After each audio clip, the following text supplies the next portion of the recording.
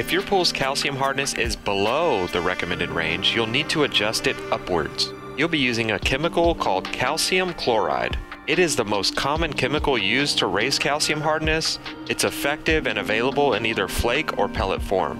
Determine the amount of calcium chloride needed, generally adding 1.25 pounds of calcium chloride per 10,000 gallons of water will increase the hardness by about 10 ppm. Throw it in the water, just like I'm doing here, and then brush it in. It dissolves super quick, so most of the time, by the time you can grab your brush, it'll mostly be dissolved, but you still do want to brush it just in case. You don't want it to sit on the plaster for too long.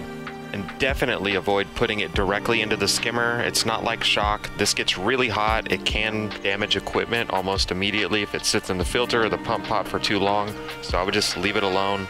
This is one of those chemicals you do not want to mess with. It's very volatile. Even having residue in your bucket from other chemicals can cause a reaction.